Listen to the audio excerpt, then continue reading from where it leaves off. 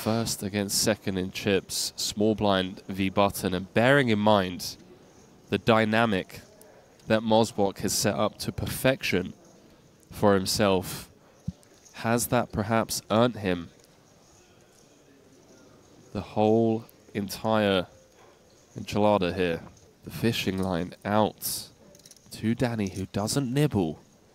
King of Hearts on the turn. Little 655, delayed c-bet in the form of 20% pot. King, no diamond, making it less likely for Mosböck to hold a king. One in the chat if you think he's going to call, two if you think he's going to fold. Can Danny get away from it? The answer is no.